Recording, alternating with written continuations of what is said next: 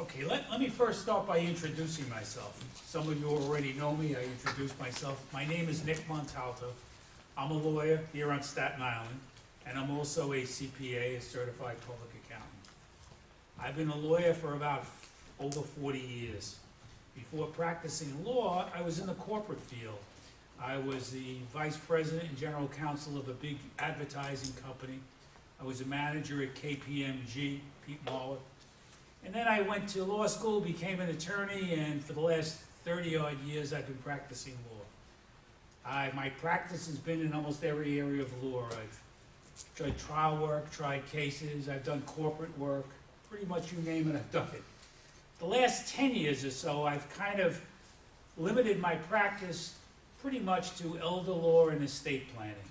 And my purpose tonight is to basically give all of you a little information about what estate planning is, what elder law is, so that at least you have some information and you can make decisions for yourself. I'm not here to sell myself, to sell you anything, sell you my services. If you all have attorneys, that's great. Whatever I say, you might want to discuss it with them. Okay, if you want to discuss it with me, that's fine too. I say that because I know there are a lot of seminars that go on, and unfortunately, sometimes attorneys try to sell products or things like that. I'm not here for any of that. Okay, so we have a small setting, so let's try to keep it informal. Now, I gave everybody a little handout, which is basically just a rough outline of what I hope to talk about. Now, first of all, estate planning, just the word, basically all it really is a plan that we make up so that when we die, however we want things to happen, they happen. While we're alive, if we get sick and we're disabled, things go the way we wish them to go. So let's start with basic estate planning needs. There are certain documents that everybody has to have, everybody should have. And those documents are basically a will, a durable power of attorney, a living will, and a healthcare proxy. And I'm going to try to explain all of those, what they are. So let's first start by talking about a will. Now, we talk about a will and what happens when we die. There are a lot of misconceptions. And some of what I'm going to read are things that I hear from people that call my office. A lot of people think, well, if I die, everything's going to go to my wife. A lot of people think, whatever I write in my will, it doesn't matter what anything else says. Whatever my will says, that's what's going to happen. That isn't necessarily true, and I'll explain in a while why. A lot of people think, I really don't need a will, I'll just write it up, I'll get it notarized, and that's it. A lot of people think in order to make up a will, I could just write it out, get it notarized, and list everything I have in the will. Again, that's not true. People also sometimes think, I gotta leave all my kids at least $1, I have to leave my wife so much, things like that. So let's start from the top. First of all, a will is simply a piece of paper, a legal document that has certain formalities. It's a document made up which basically says that when I die, this is who I want to get my property, and it lists who they are. Now, under the law, you don't have to leave your children anything at all. You don't have to leave them $1, you don't have to leave them anything. The only person you must leave property to is your wife or your husband if you're married. And under the law, you have to leave them at least 50% of whatever all your property is. Now, if you don't leave them 50% and you cut them out, they have the right, when you pass on, to go to court, and the court will automatically give them 50%. Now, of course, like anything else, what I'm saying, there are exceptions to this. Sometimes people get married and they have things called prenuptial agreements. Many times in second marriages or marriages late in life, the people may decide, you know what, I want to be able to leave everything to my kids, or the wife, I want to leave it to my kids, and they sign a paper saying that they can do that. But unless there is something like that, under the law, the wife or the husband automatically gets a half. Now, if you don't have a will, what happens? Well, if you don't have a will and you die, your property goes according to the law. The law spells out exactly who gets what. So let's take it from the top. Let's assume you don't have a will and you die. Well, the law says that your wife's going to get half. Actually, your wife gets $50,000 plus half of everything you have. and the rest of it is divided between your children. If you don't have a wife and you only have children, everything goes to your children equally. If you don't have a wife and you don't have children, then it goes to your brothers and sisters. If you don't have brothers and sisters, it goes to your nieces and nephews. Don't have nieces and nephews, then it goes to cousins. If you don't have cousins, then it goes to the state, and that's what happens. So many times, if you don't have a will, property is going to go in a way that you don't necessarily want it to go. So that's why, for the most part, people should always have a will. Now, a will not only says how people are going to get your property. When I say property, I don't necessarily mean a house, I mean anything you own. A will also lets you specify who's going to take care of little children, assuming you have minor children, if you pass on. So if you pass on, you have children that are little ones, who's going to be their guardians? And a will lets you specify who it is. Basically, a will will say that if I pass on and my children are under 18, my brother or whoever you say is going to be their guardian. If you don't have that in a will, then the court's going to decide who that person's going to be. And that may not be what you want. So it's very important for everybody to have a will. It doesn't matter whether you have $1 or $1 million. Unless you have a will, somebody else is going to make decisions that you don't necessarily want. Now, people make up wills, and only an original will is signed. And I have this all the time. People come in, so-and-so died, and they have a copy of a will. Copies of wills are meaningless. If you lose the original, you don't have a will. Nothing will replace it. And I say that to people all the time because I make up wills and people ask for copies, and I try to say all the time, only the original counts. And the reason for this is simple.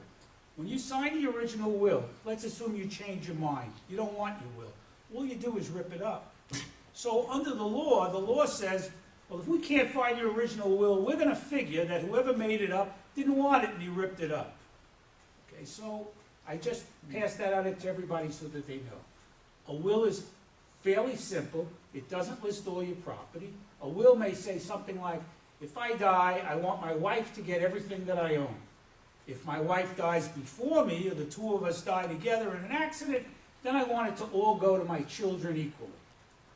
The will also say who's going to be in charge of this. The person in charge is called an executor. So the will say, I appoint my wife as the executor. If my wife dies before me, then I appoint one of my children as the executor. It's as simple as that. It doesn't have to list what you own. Many times a will say, I leave everything to my wife. If my wife dies, I have 3 children. I give child 1 20%, child 2 60%, the other child the balance. It could be any formula that you want. Okay, so that's pretty simple. If I have any questions, rather than wait till the end as I'm going along and you want to ask, just raise your hand and we can answer them. So hopefully that's clear on what a will is. Now, the next thing besides a will is something called a durable power of attorney.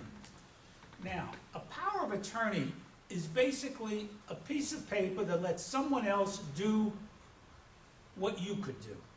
Now, there are a lot of misconceptions about powers of attorney. And again, what I'm saying are stories that I hear and people that have come to my office over the years. Sometimes people say, I don't need a power of attorney. My son and my daughter's on all my bank accounts, so I don't need that. Or sometimes they say, well, everything is in both our names, so we don't need a power of attorney.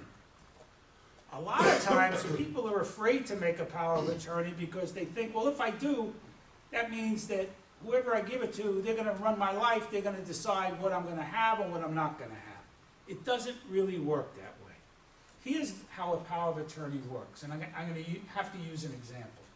Let's assume that someone lives by themselves, a widow or a widower. And that person has a stroke and is unable to carry on his affairs. And that person needs, let's assume, health care. Well, one of the things we'll get to later is, if that person's house is in his name, it's got to be taken out of his name. So in order to do that, the only person that could do that would be him. If he's unable to sign his name to get the house out of his name, it can only be then done by the courts. And that involves the courts appointing guardians, and it gets very, very expensive. If instead that person had a power of attorney saying his son can sign his name in the event he couldn't, it's real simple. The power of attorney lets him sign his name, and transfer his property. And I use that just as a simple example. But without a power of attorney, if you're unable to sign your name for any reason, then the courts are going to decide who's going to handle your affairs, who's going to be your guardian. So again, like the will, you make up the will, you decide how things are going to be. Same thing with a power of attorney. If you don't have one, the court's going to decide who's in charge of you. The next thing we're going to talk about is a living will and a healthcare proxy. Now they kind of go hand in hand. Let me try to explain each one. Some misconceptions. Sometimes people think, well, if I get sick, my wife can make any decisions if I go to the hospital. Or sometimes people tell me, I already have one, I signed a paper at the hospital. Other people say, I don't want one of those because if I sign one of those, they're going to pull the plug on me. None of those things are true. First of all, the purpose of there's two parts. A living will is a paper that you sign that basically says, in legal terms, if I get sick and I can't make decisions, and I'm in a condition where I'm not going to get better, I'm going to be brain dead, I don't want to be kept alive artificially. I don't want to have feeding tubes, I don't want to have this, or I don't want to have that. And if I can't make those decisions because I'm physically unable, I'm designating someone else to make them for me. So the first part is the living will. The healthcare proxy is saying, if I can't make it, my son or my wife or whoever it is can make it for me. That doesn't mean that whoever I give it to can do whatever they want. They have to do whatever I said in my living will. Now, many times people may decide, well, if this happens, I do want a feeding tube, I do want this. Well, whatever it is, that person has to honor your wishes, and he's able to do so with the healthcare proxy. If you don't have that, unfortunately what then happens is the hospital makes decisions for you, which may or may not be what you want. We all probably remember those cases with Karen Ann Quinlan, and they kept these people alive for no good reason forever and ever. Well, those all happened because there was no one that was authorized to make those decisions for them. So again, that's the purpose of a living will and a healthcare proxy, okay? It lets you say what kind of treatment I'm going to get, and if I can't decide, if I can't make the decision, someone else can. Now, when you sign one of these and you're in the hospital, it doesn't mean that your wife or your husband or whoever can make decisions. If you're able to talk, you're the one who makes decisions. It's just when you're unconscious and you can't, and someone says, well, he's not going to get better. He's not expected to live more than a week. What do you want to do? Do you want to put him on a respirator? Do you want to do this, that, and the other thing? That enables that person to do that. Without that, the hospital is going to decide, and 9 chances out of 10, they're going to do all the extraordinary measures to keep you alive as long as they can. And in many situations, that isn't what you want. So those are the 4 basic papers that everybody should have. The will, the durable power of attorney, the healthcare proxy, and the living will. Now, one of the questions that sometimes comes up is what are fees? Many lawyers go to seminars, they'll say, well, I can't tell you the fee, I'll let you know when you come in. I'm not like that, I'm above board. This is what the fee is. For a husband and wife to have all those documents that I just described, the will, the healthcare proxy, the living will, power of attorney, it's $500 for both. Or if there's only a husband, it's $250, the other is $250. People say, why are your fees so low? Because I choose them to be low. I try to be fair, okay? God's been good to me. Frankly, I'm very grateful. I don't try to bleed people, I try to be honest with people, but on the other hand, I have to be compensated as well. So that's my fee for that, okay? And that settles that part. Now, the next question that sometimes comes up where people ask me is, well, if I die, what about taxes, okay? Do I have to pay income taxes? Do I have to pay, what do I have to pay when I inherit money? First of all, there are no income taxes when someone dies and the person inherits money. So if someone died and they had $1 million and they left it all to you, you don't pay any taxes on that $1 million. However, the estate, the person that died, may have to pay estate taxes. Now, the laws have been recently changed, and there are 2 estate taxes. There's a federal and there's a New York estate tax. Right now, under the federal estate tax law, there's an exemption of $5 million for a husband and $5 million for a wife. So as a practical matter, for most people, there would be no estate tax unless it was over $10 million.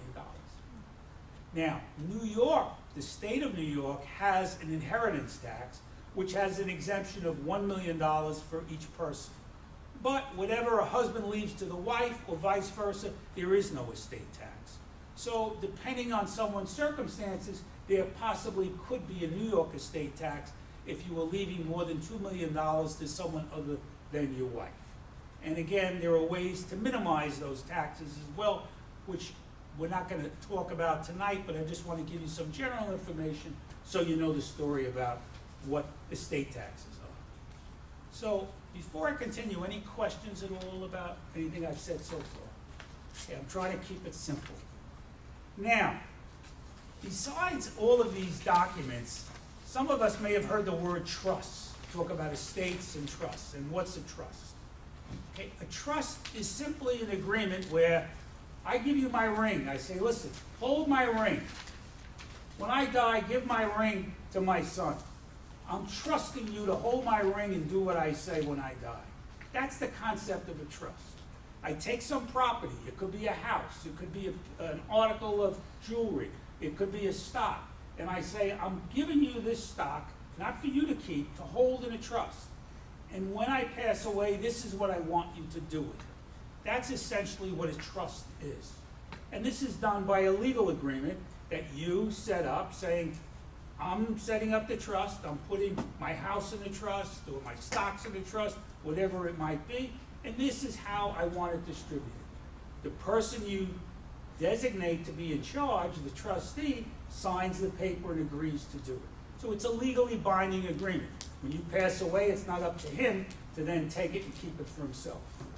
So that's the concept of a trust. Now, there are many different kinds of trusts. So I'm just going to try to talk about some of the more common ones. First of all, there are trusts that are called revocable trusts and irrevocable trusts. These are the differences. A revocable trust basically says, I'm going to take my house and I'm going to put it in a trust. When I die, I want my house sold and divided between everybody. This trust is revocable. What does that mean? It means that's what I'm doing today, but I could change my mind tomorrow and revoke it. I now own my house back. It's in my name, and that's the end of it. What is the advantage of a revocable trust? Well, the advantage is, to some extent, if you died and everything was in a trust, you really don't need a will because everything is going to go the way you said in a trust. Now, unfortunately, you'll see a lot of ads that talk about avoid probate, put your property in a revocable trust. That is, in my opinion, very foolish advice. Avoiding probate is not a problem. Probate in the state of New York is very simple, and it's not inordinately expensive. Probate, all the war stories we hear about probates are in certain states, like California, that has very, very high probate fees. So as a result, they advertise or they tout that everybody should have a trust to avoid probate. The disadvantages of setting up a trust is they're expensive. Okay, they're not cheap. Unlike the cost for wills, trusts go into the thousands. And they don't really, a revocable trust doesn't really protect anything. All it does is, quote, avoids probate. But let's assume you had a house and you put your house in a trust. But now you have bank accounts that are not in a trust. Well, you still need a will in order to decide who's going to get your house. So it is not a solution, in my opinion, to any problem, a revocable trust. And I'm only mentioning it so everybody knows what it is. Now, an irrevocable trust is a different story. An irrevocable trust, which I'll talk about in a little while, is basically the same with one big exception. Once you do it, you can't change it. It's irrevocable. And that's usually used to protect your property in the event you get sick, God forbid you have to go to a nursing home, or you need health care, or things like that. Now, the next kind of trust is something called a special needs trust. Now, how does that come about? Well, I've heard people say, oh, I have a disabled son. He gets SSI. So I can't really leave him anything. So what I'm going to do is I'm leaving it all to my daughter, and don't worry, I know she'll take care of him. Okay, famous last words. Well, now, the real thing, most parents want to make sure that both the kids get the benefit of it. So how do they do it? There's something called a special needs trust. which the law approves and the government approves, which basically lets you set up a trust for a disabled child that's getting government benefits, and he doesn't lose those benefits. The money you put in the trust can be used to supplement his needs, which means to help him have a better life, however the trustee decides to use it. So it enables you to provide for someone disabled and at the same time that person not lose their benefits. So that's what's called a special needs trust. The next kind of trust is a spendthrift trust. Now, had people come in and say, you know, I have 2 kids, they're both great. I really want to treat them equally, but you know what? My son's got a drug problem. He's good today, but God knows what he's going to do tomorrow. If I leave it all to him, he may blow it all. So I'm going to leave it to my other son, and he'll take care of it. Okay, that's not going to happen, or it may not happen. So the question is, how do I leave money to a child who isn't good with money, may blow it, and at the same time, I want to treat him fairly? Well, that's done with a trust called a spendthrift trust. And the way that basically works is child number 1 gets his share of whatever it is, he gets his half. The other child, we'll call the problem child, his money goes into a trust. And you appoint someone who's then going to decide, dole out his money in a way that he's making sure he's getting his money, still his, but he's not blowing it. So let's assume that child had $100,000 in the trust fund. Well, he's not going to be able to ask the trustee, you know what, I want $80,000, I'm going to do some bizarre thing. The trustee, whoever you appoint, would obviously be telling him no. So it's a safeguard. On the same token, the money in that trust can't be used for anyone other than him. So it's kind of a monitor on his money, a way of protecting his inheritance. And that's basically a spendthrift trust. Now the last kind of trust I'm going to talk about is something called a bloodline trust, and that's kind of recent. And this is the way this scenario works. I've had people come in and they go, you know what, I'm leaving everything to my son, but I can't stand his wife. My biggest fear is if he dies, that blah, blah, blah is going to get his money, she's going to get remarried, and it's going to go. I don't want her to have it. I want my grandchildren to have it. How do I do it? And there is a way of doing it. And that's another kind of trust, which is called a bloodline trust. And the way that works is basically this way. Let's assume we have 2 children. We leave their shares in a trust. The trust is going to say that so-and-so is the trustee of it, and all the money's theirs. Whatever they want, they could take out as they need it. When they die and when they're gone, whatever's left in that trust doesn't go to the wife, goes to my grandchildren. So by doing this, with this kind of trust, the daughter-in-law or son-in-law, as the case may be, isn't getting your money. That money, whatever's left, is going to go to your grandchildren. And that's what's called this bloodline trust. So that's kind of it in terms of wills and estates and trusts. Any questions up to this point? Okay, now we'll move on to the subject of elder law. Now, oh, I'm sorry, yeah? If you have a will that states what you just said, Right. you know, you wouldn't need the trust then, would you? No, that's right. The will states that. What I'm describing when I talk about a bloodline trust, these are trusts that are written into a will. Okay. Okay? It's not a separate paper. This is something written into the will. Okay. So your will, for instance, let's assume would say, if I die, everything goes to my wife. If my wife dies before me, it goes to my 2 children. But my 2 children aren't to get the money outright. Their share is going to go into a trust, and so is going to be the trustee. Whatever he feels that they need, he will give them. If my child dies and there's money left in that trust, it goes to my grandchildren. So that means that the daughter-in-law or son-in-law, as the case may be, has no claim on that money. Okay, so it's written into a will. Now, one of the subjects I forgot to mention before is I said, if you have a will, the will does not override everything you did. Sometimes people make up a will and it isn't going to do what they want. Let me explain. If you have a bank account, and on your bank account, you have $100,000, and the bank account says it's in trust for your daughter. And then in your will, you say, I have 3 kids, I want them all to get it equally. Well, that will not pass any of the property in that bank account, because that bank account is named the daughter as the beneficiary. So the will is only going to pass property that's only in your name alone. So the daughter's going to get the $100,000 because her name's on the bank account, and the other children aren't going to share in that. Now, I'm using a bank account as an example, but it could be life insurance. You have a life insurance policy that was taken out years ago, and the beneficiary is maybe one of your children.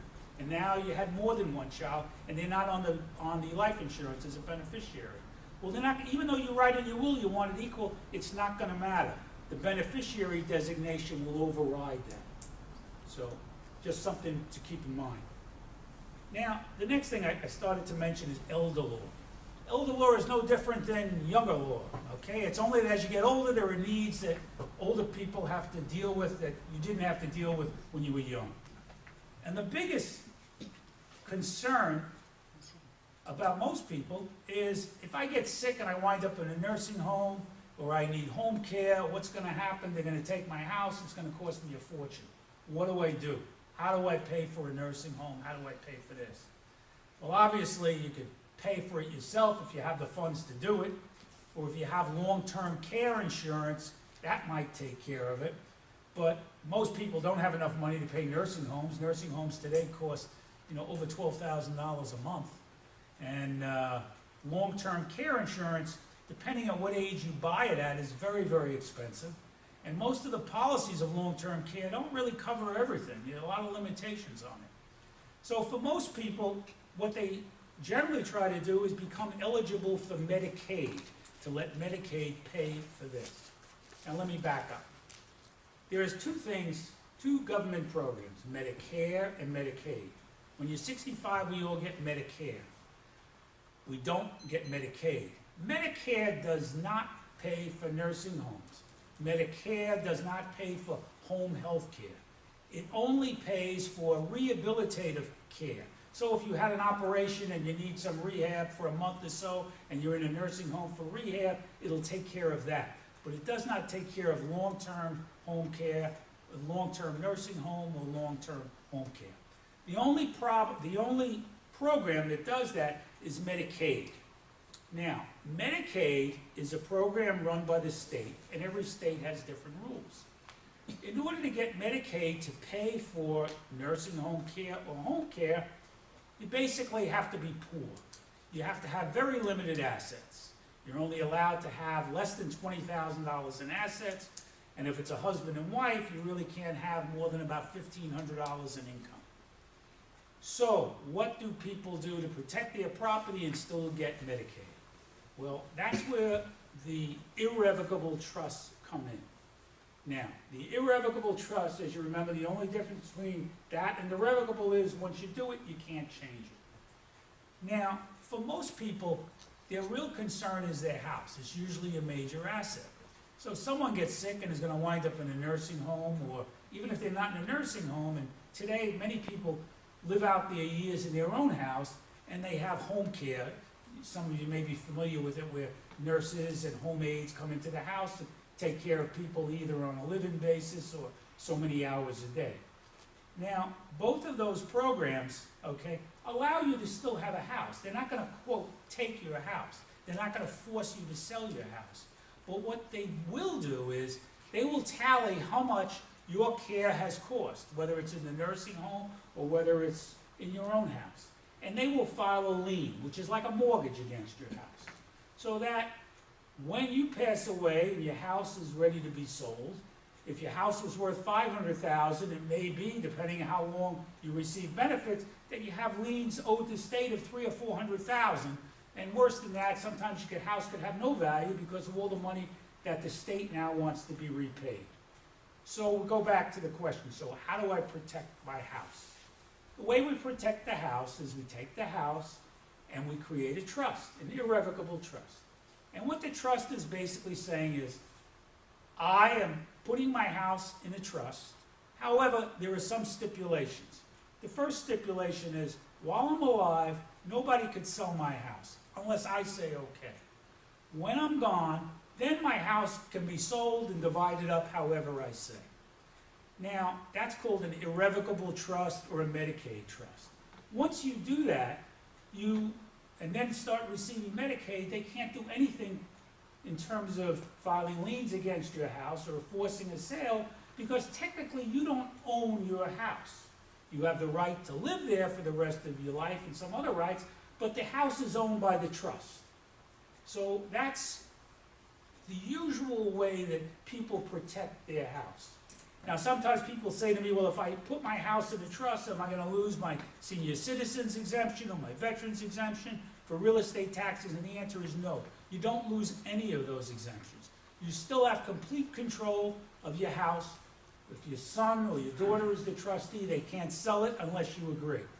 If you decide, I put my house in a trust and now I want to buy another house, can you sell your house? The answer is yes.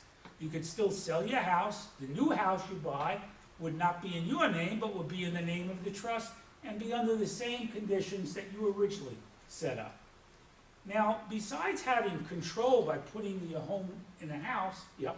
Just a quick question, how soon before you start receiving care does you have? Yeah, I'm going to go through that in a second, okay? Now, besides the fact that you have what's called a life estate, which means your house can't be sold unless you say so, you also have some other things in the trust agreement that you could change. You name who your beneficiaries are. Let's assume it's your 3 children. You have the right at any time to decide, well, I want to eliminate one of my kids. Tick me off, I don't want to leave them anything, or I want to give this one more, or this one's less. You can always change that. What you can't do is say, I want to end the whole trust and put that house back in my name. That you can't do. So generally, the Medicaid Asset Protection Trust serves that purpose. Now the next thing we go to is, can I do this today and then go into a nursing home tomorrow and be home free? The answer to that is no. There's something called look-back periods. And here's the way that works. If I take my house and I'm using the house as an example that could apply to anything. I have to go into a nursing home tomorrow, so I take my house and I put it in a trust today, and then I go into a nursing home. Will that work? The answer is no. Because for nursing home care, there's what's called a 5-year look-back, which means if I transfer my house and put it in a trust and I have to go into a nursing home, there has to at least have been 5 years that passed from when I did it to when I got Medicaid for a nursing home. But the big advantage in New York is that that does not apply if instead of going to a nursing home, I want to stay in my own home. A person had a stroke and they need someone now to take care of them, and Medicaid has that program. There is no look back for that. So I could take my house, transfer it out of my, name, put it in a trust and get Medicaid tomorrow. My parents who were long gone, that's exactly what we had done for them. We took their house, we took it out of their name, we put it in a trust. For their 5 years before they died, they both had 24-hour home care, and the house was never in question. There was never any liens or anything else filed against it. So the 5-year look-back period does not apply for home care, but it does for nursing home care. So that's essentially it in terms of Medicaid